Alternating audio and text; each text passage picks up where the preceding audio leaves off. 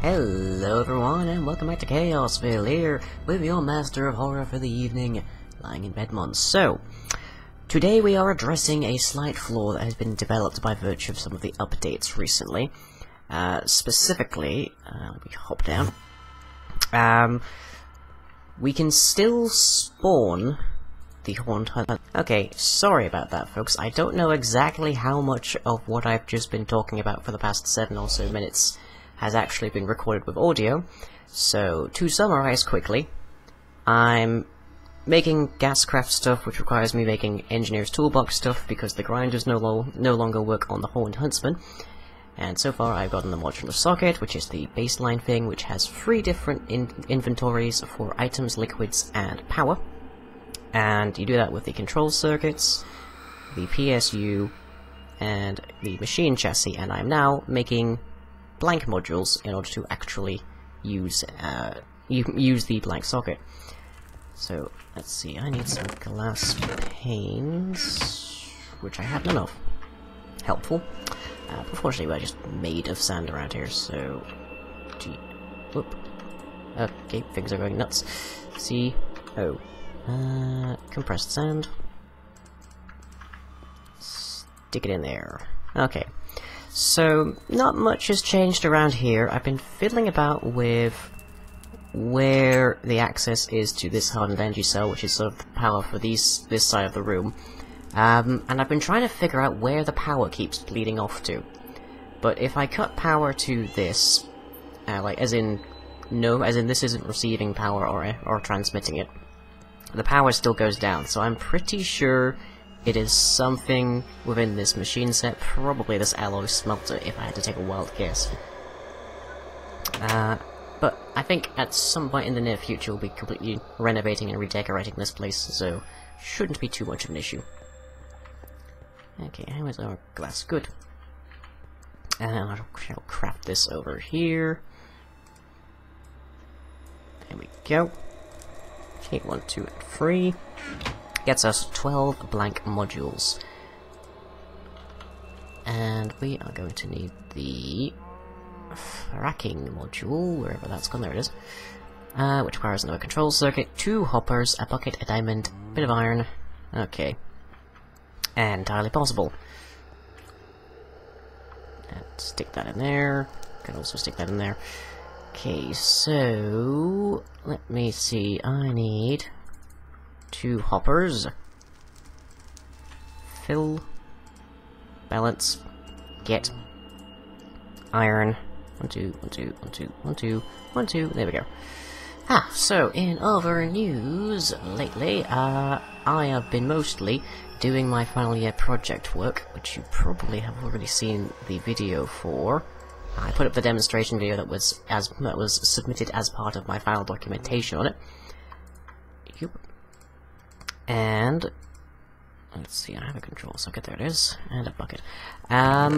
So I don't know how they will mark it. I know that they'll more or less always mark it badly, because that's just sort of how I go in academia, but I'm really happy with it. Oh, I should mention, this big hole here, if you click on this crystal ball without anything like in your hand, it predicts the future. So I accidentally did that once or twice, and what that does is gives you a prediction. That prediction may be that you'll stumble and fall, it may be that you'll get some kind of boon. In the case of me, it was stumble and fall, which meant that those 9 pieces of what are now dirt turned into gravel. This space downwards to about here got erased, and I fell. Which is why there's now this big hole in the ceiling. But anyway, we've got our modular socket, and we've got our fracker. So we stick that there. That is now registered as a fracker, and if we pick this up...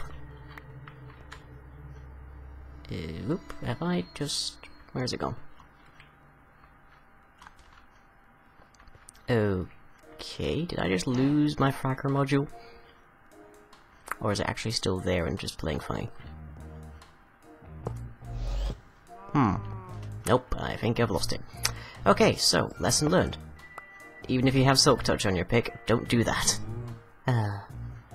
Okay, I'll be back in a moment then when I have another fracking module.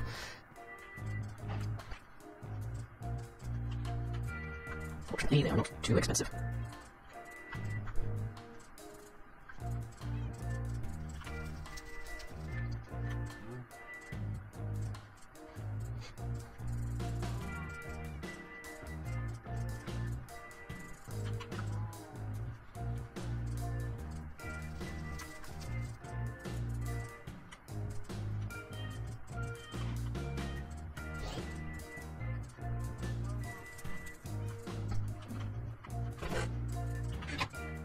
Okay, fracking module regained. So, inputs shale resource fluid into its output tank when water or slick water is pumped into its input tank.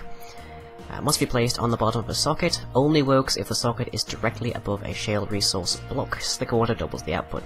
I don't as yet know how to get slick water, so we'll have to touch on that later. But let us make a socket remote, which is fairly straightforward. We have tons of ender pearls right now. So let's see, control circuit and a blank module gets us the socket remote, and this is used for telling the different parts of this socket, because remember it has the 3 different inputs for everything.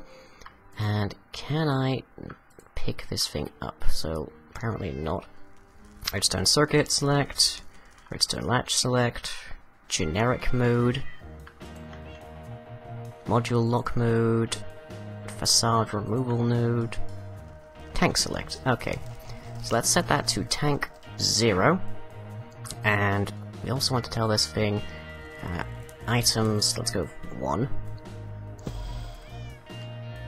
Okay, and I think I can pick this up with this. How do I have it? Now I have it. Okay, so there you go. It tells you what modules are on it, which is very handy for our purposes. So now we also need a pressurizer, which requires a whole ton of copper, but I think we can cover that. Copper blocks, brass. We might actually have some trouble here.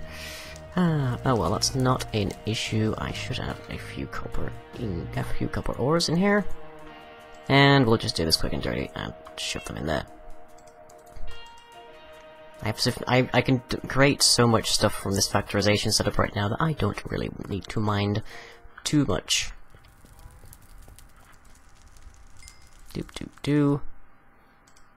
And our last one, okay. So, pressurizer.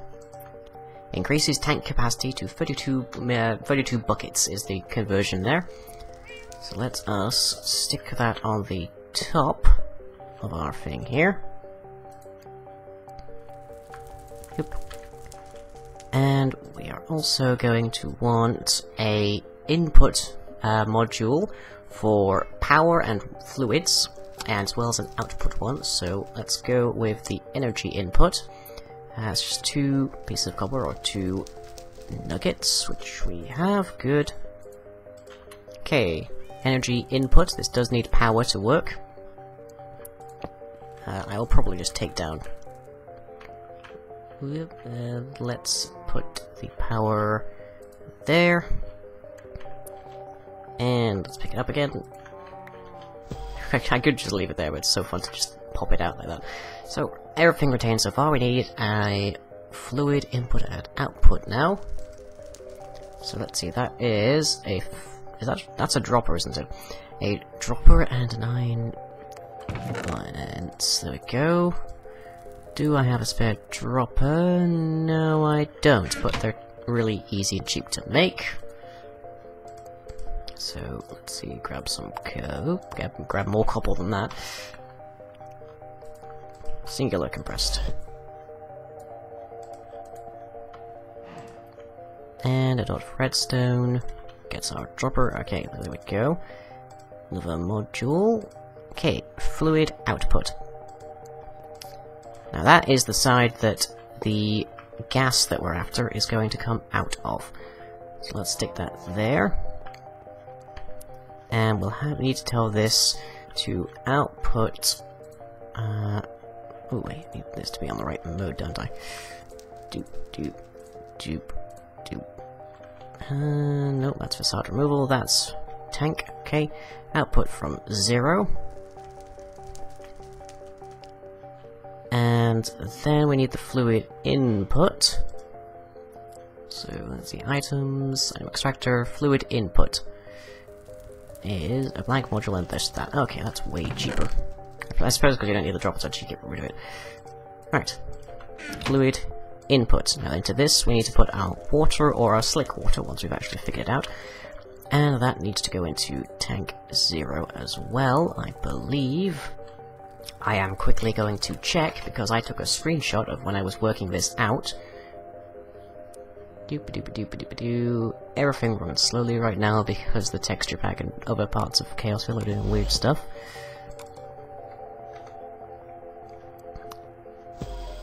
And the conclusion we draw is 0, 1.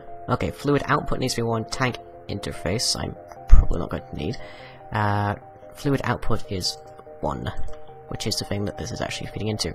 Okay, so there, that should be everything. We can make a tank interface, which will allow me to bring it buckets of water or take out pieces of anything. Okay, so that's cheap enough for me. We might as well make that just as a display. So let me see, that was blue, well, lapis, glowstone, and redstone. Add 3 pieces there. A glowstone, a lapis, and a module. Gets us our tank interface. So let's stick that on the front. And let's have this show us what's happening in tank 0. Or should we put this into tank 1? Let's set that to tank 1. Although I'll be bringing this along with me anyway, so we'll be able to find out. Okay, so that is the modular socket that we need to go fracking finished. Now I'm going to need probably an aqueous accumulator. But let's go and install this, and let me see, do I have... I'll just take up the backup one, actually. Be easier. Okay. So, up we go. Back down to the bedrock.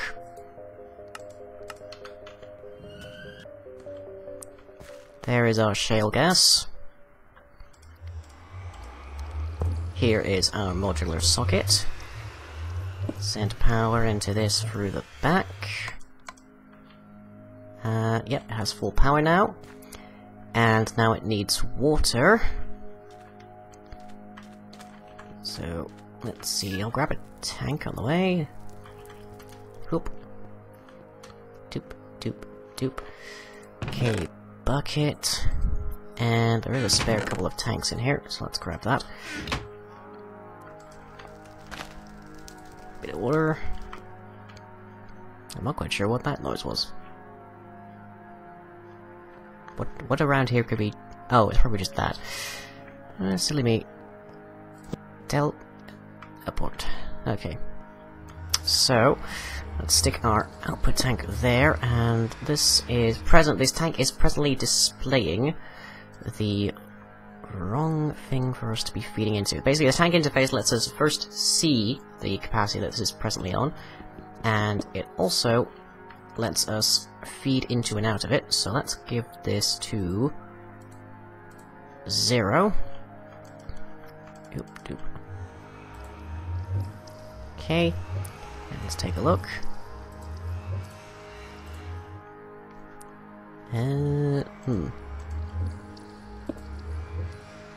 Oil it has produced. That's interesting.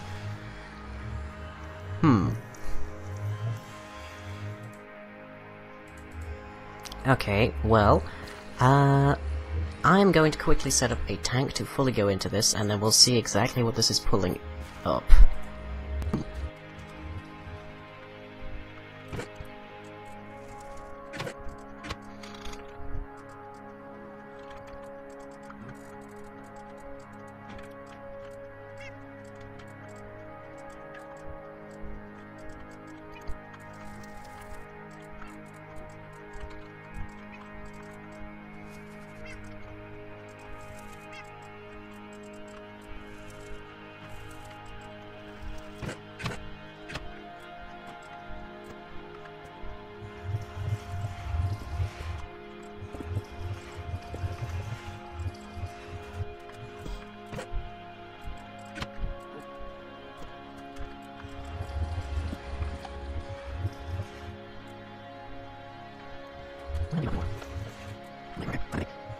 Okay, so I've got an accuracy accumulator now feeding into this thing, and it's giving me oil, so not what I was looking for. Now that was ostensibly only possible if you had the Buildcraft mod installed, but nope, we apparently have shale oil instead of shale gas, which I swear shouldn't be happening. It's turning up as shale gas in the whaler, but apparently this is shale oil. Ah, well, that's a bit of a shame. But, not to worry too much. We can still take a look at the different parts of this that are going on. So there's the water tank, and that is what would be the oil tank. If I get rid of this, we should be able to see it building up. Maybe a little bit. Oh yeah, we can just see a little black line at the bottom there. That's going to gradually increase. But I evidently need to dig around and find the right way to the right ore at bedrock level. It shouldn't take too long. This thing digs through places quite quickly. But meanwhile, I guess we have a bunch of oil. But what I'm planning, the way that you do this with getting the deadly neurotoxin is you get natural gas from the shale gas, and you put that through a refiner to get where are you? To get propellant, and then you put that into another part of the engineer's toolbox, which is the mixer. Combine that with, I believe it's algae, possibly, to get deadly either toxic gas or deadly neurotoxin. But we'll find out more on that when I've managed to find it next episode. So, anyways, I shall catch you all next time. If you enjoyed this video, be sure to leave a like and or favorite. Follow me on Twitter and subscribe to be notified of future updates. You can also check out the website where most other content is uploaded. That's all for now. Catch you later.